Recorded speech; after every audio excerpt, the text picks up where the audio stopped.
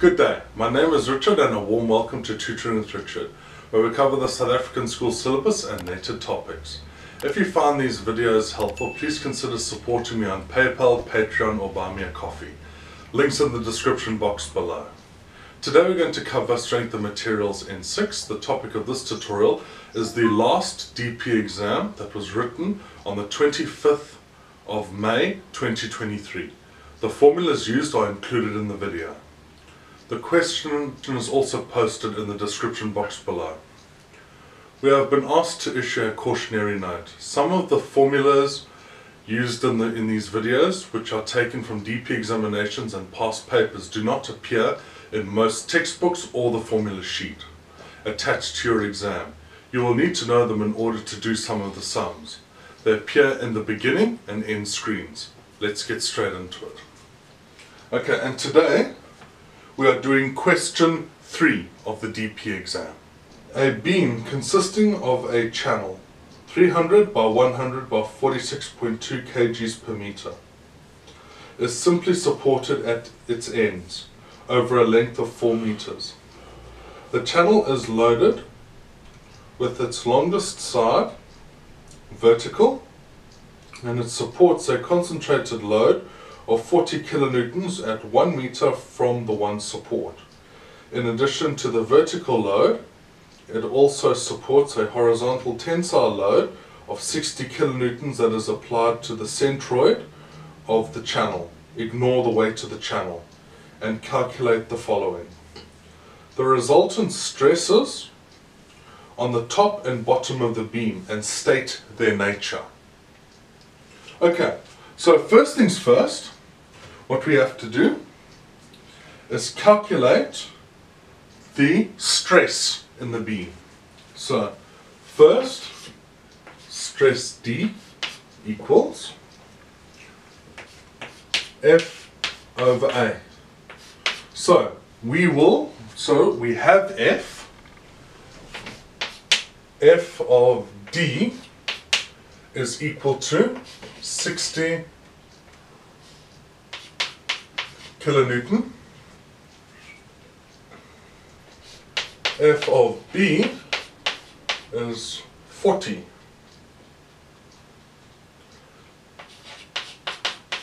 kilonewton. Length is 4 meters.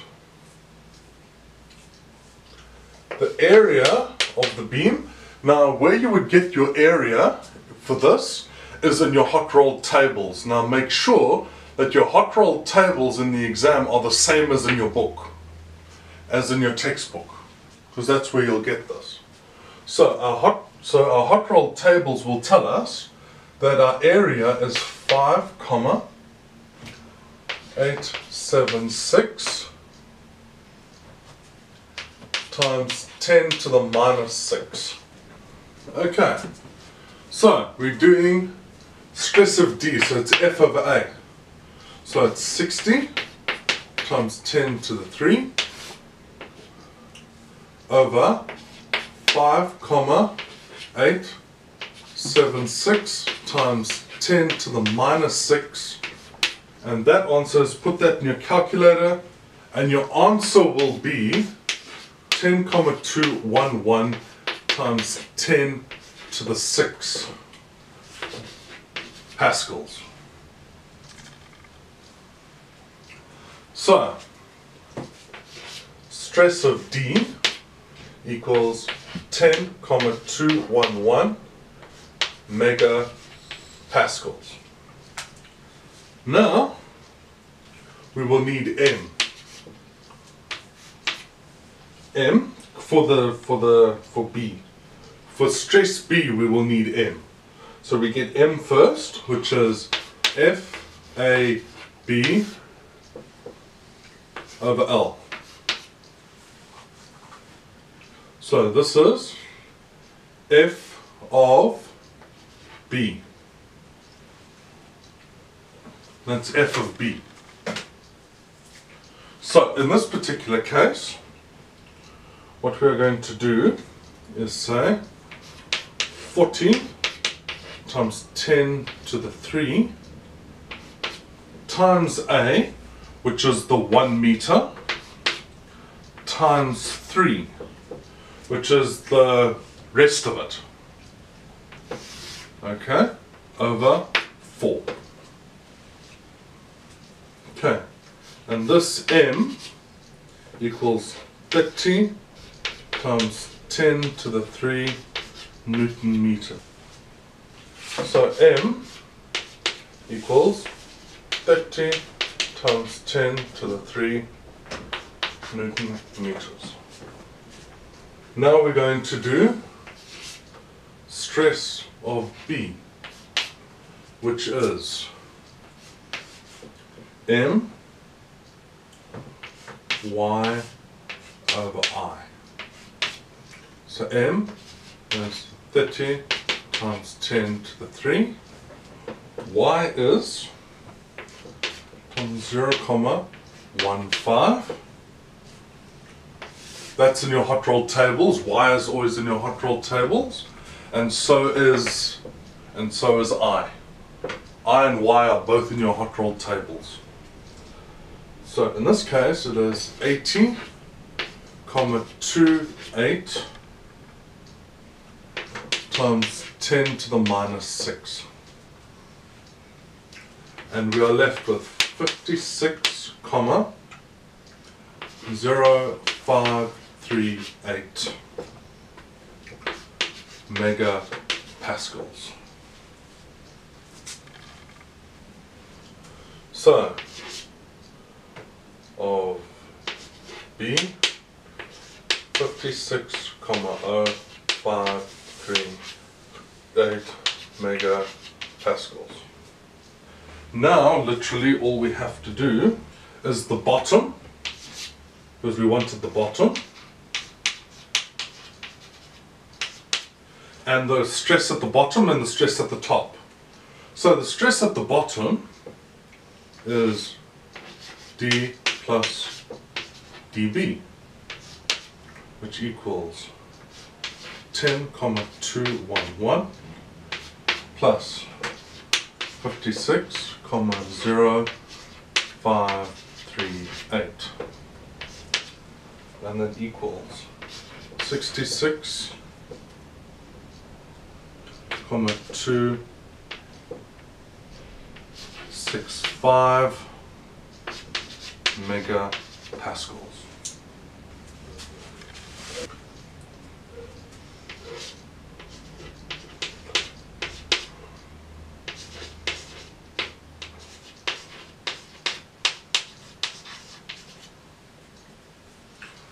Now what we have is at the top.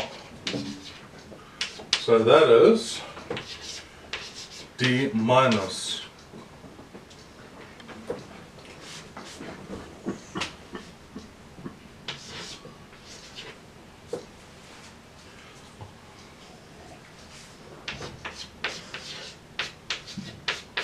10,211 minus 56,0538.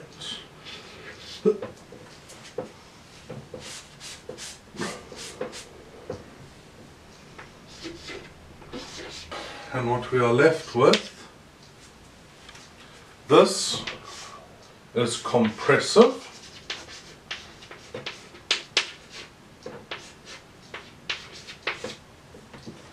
and this is minus 45, 843,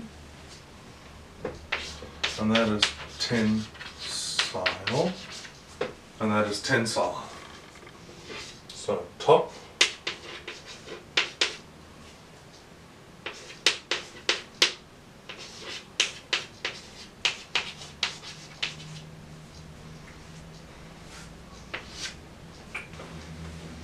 okay, now that we've worked out the resultant stress at the top and stress at the bottom, now they want us to work out the position of the neutral axis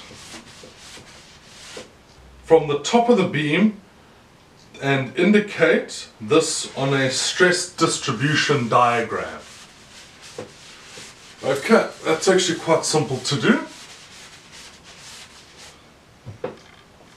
All we have to do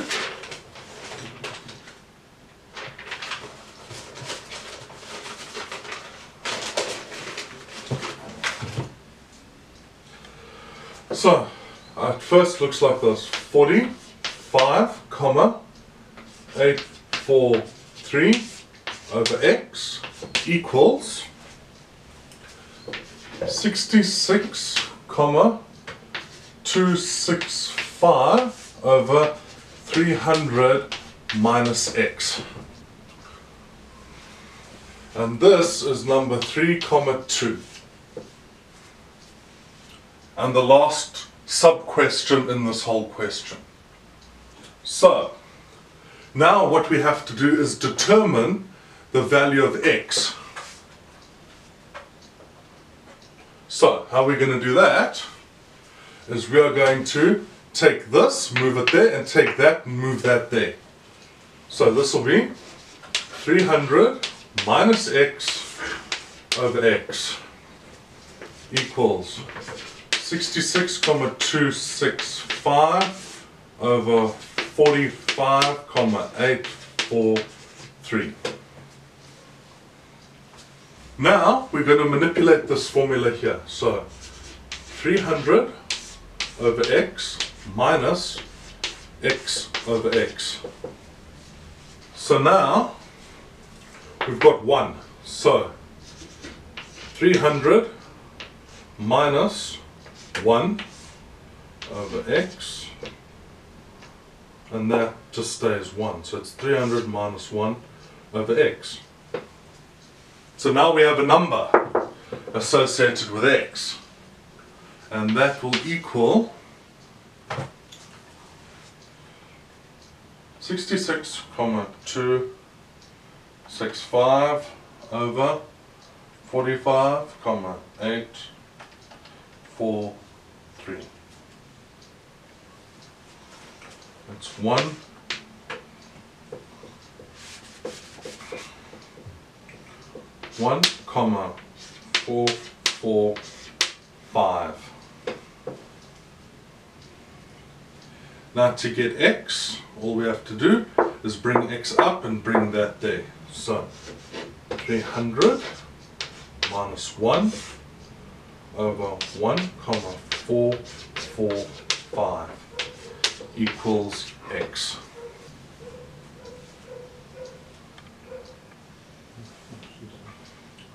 And how this all comes out, x is equal to 122,675 millimeters. Alright, so now we have x. X equals 122,675 millimeters. Right, so what we need to do, now we're going to draw a stress diagram, which is quite simple to do. So all we have to do now is say that our stress diagram is thus. Okay, there's our length.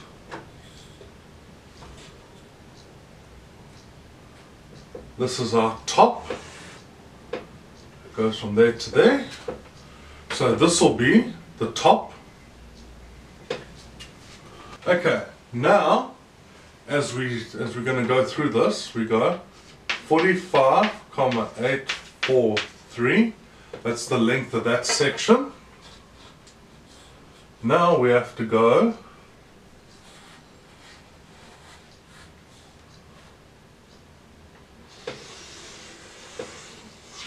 to the length of that section. And this is 66,265. Between here and here, all you have to do is just draw the stress diagram exactly as it stands, and you'll get full marks. 300 minus x, and this is x. Draw your stress diagram like this, and you will get your full marks, no matter what they say. It doesn't have to be the neatest drawing, just so they can understand what you've done. That's all they need, is just to understand what you've done. Make sure you've got all your labels. Once you have all your labels, then they know exactly what you've done, and they can see the stress diagram after that.